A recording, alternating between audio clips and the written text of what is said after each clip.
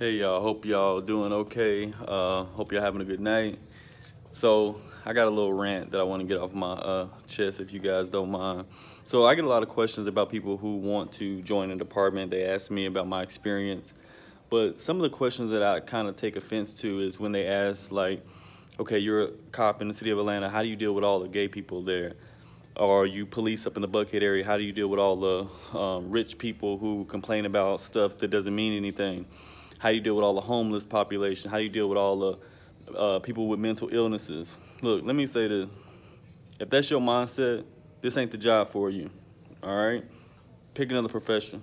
Because in my personal opinion, if you have any kind of prejudice against sexual orientation, race, color, social economic status, then you got the wrong mindset, all right? And in my opinion, you don't deserve the privilege of being a guardian to citizens, right?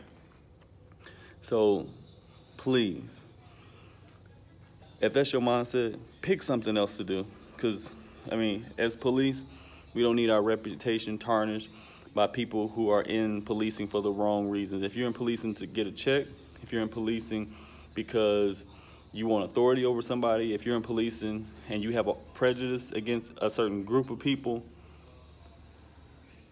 that's not the right reasons to do it, okay? I mean, I don't know how else to say that or get across, but I think it's very offensive for people to ask, you know, how do I like policing in Buckhead, and I got to deal with whatever they want to say.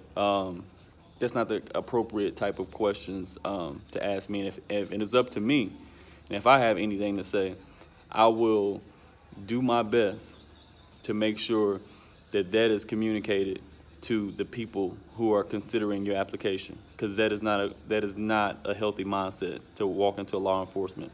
And in my opinion, any hiring department would need to know about those preconceived views that an individual has. So,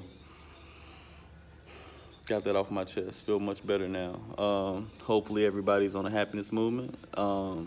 Hopefully everybody is being good to people, regardless, right? Be good to people, be good to yourself, especially if you're gonna go into law enforcement.